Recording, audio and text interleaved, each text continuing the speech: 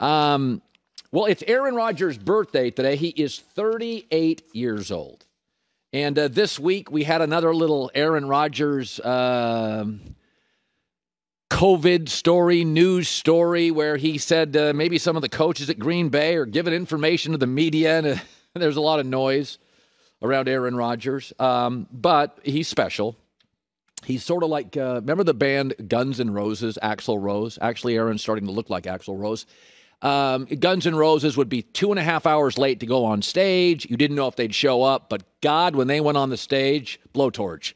Great performers. To me, Guns N' Roses is as good a band live as I've ever seen in my life. And Aaron's about as good a quarterback as we've all seen in our life. And, I was thinking about this morning, is that when I think of Aaron, I don't think successful. I don't think talented. I don't even think very good. I think special.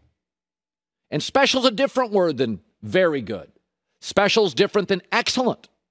Special's different than successful. I mean, Jimmy Garoppolo and Kirk Cousins are successful. Dak Prescott and Derek Carr are very good. Joe Burrow is talented. Special's different.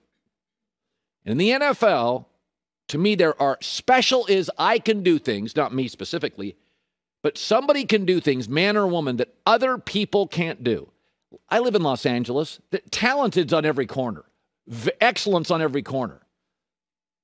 Successful's on every corner. Special? Reed Hastings, Netflix, that's special. Total disruptor to television. In my lifetime, there's never been one of those. There's 8 quarterbacks in this league to me that do stuff other people can't do. Doesn't mean they're always great. But those 8 quarterbacks are Josh Allen, Lamar Jackson, Patrick Mahomes, Justin Herbert, Tom Brady, Aaron Rodgers, Kyler Murray, and Russell Wilson, though he's having a down year. Yes, Justin Herbert set every rookie quarterback record in the history of the sport behind the second worst offensive line. He was a 4.2 biology major in college. He was a tutor for other students while quarterbacking his college. He's special. And when you're special, just get away with more.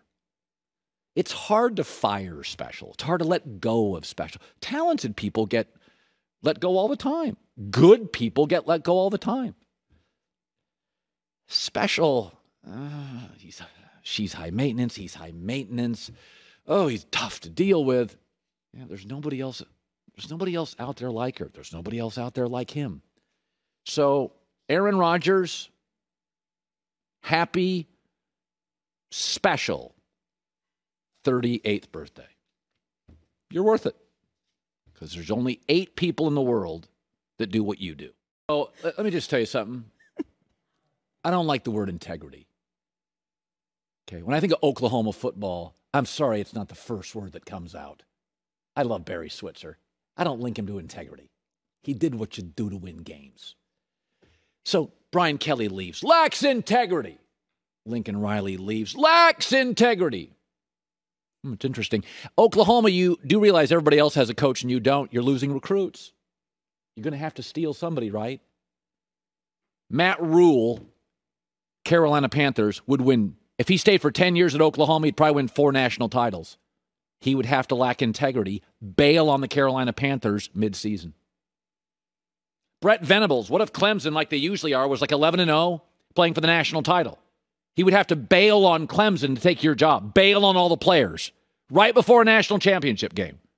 Oh, I thought you were about integrity. Integrity. Your integrity is not mine. My morals aren't yours. Everybody has flexible morality. You ever go to Twitter and watch somebody swear and say rude stuff, and you look at their Twitter account, and it's like Christian. It's like, whoa, time out. That's not terribly Christian of you, is it? Integrity. Take Luke Fickell. So Luke Fickell is the Cincinnati coach. He's been there for like 4 years. He's doing a great job. He's a great young coach. Great candidate. He'll be a home run for somebody. He was up for the Notre Dame job. But they couldn't sit around and wait for a month because he's going to be in the playoff. They can't lose these recruits. They're rolling. So they went and got Marcus Freeman, who I was told it was a 50-50 split. Either one of them could be successful. But you had to take Luke Fickell out. So let me ask you this, because Luke Fickell, the truth is in the last 2 years, he's 21-1. It's a weaker conference. It's not a Power 5. Cincinnati's going to dominate this conference as long as Luke Fickell's there. They're going to become the Boise State of the Midwest. Non-Power 5 team that can beat Power 5s, and Luke Fickell's a great coach. He's going to win as long as he's there. And they're going to be like in this position every year as long as he's there. Is he trapped? Can he never leave? Can Luke Fickell never, ever take the Ohio State, Notre Dame? Because at some point, he will have to cut the cord to leave. Because you can guarantee Cincinnati's going to win that conference 6 of the next 7 years with Luke Fickell. He doesn't have the right taking that team to a totally different level. Brian Kelly took Notre Dame, a $1 billion brand. It was a dying brand. A dying brand. They're now the best, next to Ohio State, Northern football brand in America.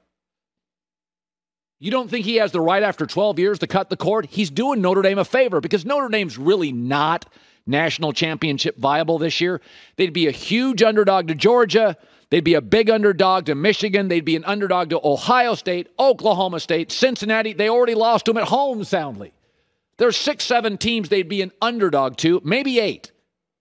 This is the year Brian should have left.